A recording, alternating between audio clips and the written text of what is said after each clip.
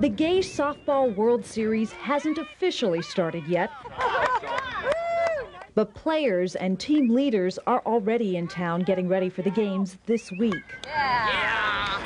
Before anyone can even throw out the first pitch, there is already some controversy. On Tuesday night, many gay and lesbian players, their families, and their friends will fill Camp Snoopy after the park closes.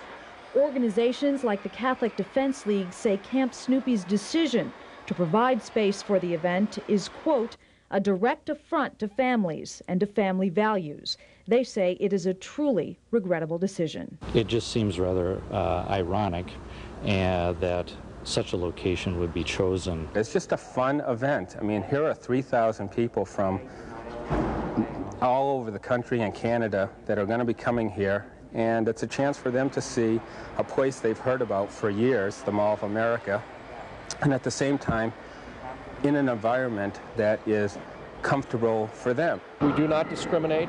That's our policy. We're not treating this group any differently than we do any other group. And that's why, even with the opposition, Tuesday night's event will go on as scheduled.